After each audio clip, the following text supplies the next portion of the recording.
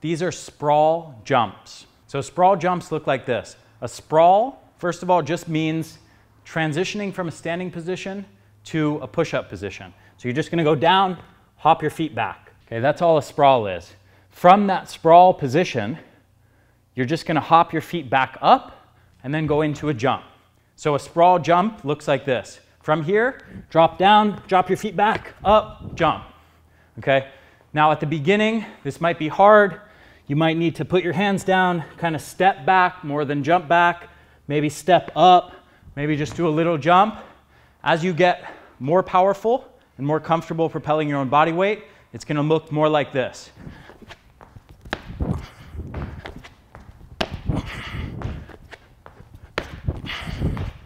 These are one-leg sprawl jumps. This is a more advanced variation of the two-leg sprawl jumps, and basically it's exactly the same thing. The only difference is when you hop back into the sprawl and when you jump, you're going to do it all off one leg. So it looks like this. Sprawl on one leg, hop forward, jump up. And the same thing on the opposite side leg.